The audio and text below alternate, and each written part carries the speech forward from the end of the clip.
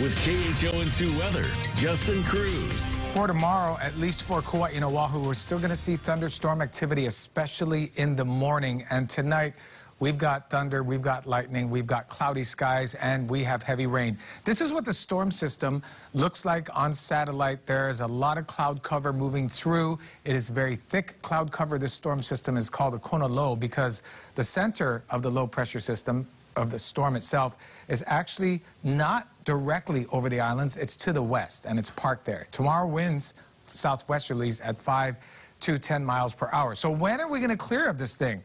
Not tomorrow morning. This is 7 a.m. Tuesday. We still have a heavy rain situation on Oahu.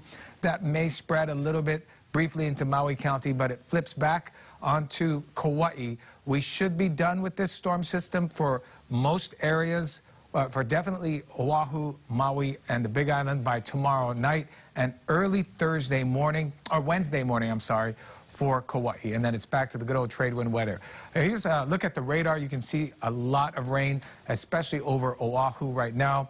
The rains are expected to move into Kauai later this evening. So Kauai residents, let this be kind of a precursor of what you may potentially see tomorrow morning into the course of the afternoon. We're getting hit right now in Oahu, and it's not just one area. It is the entire island. Very rare to see that situation. Drier conditions are in play for the Big Island as well as Maui. One more day of the threat of heavy rain, and it's back to the trade wind weather. That's going to last through this weekend, and it's looking good for the Honolulu Marathon with light showers. Definitely not the torrential stuff we're seeing right now.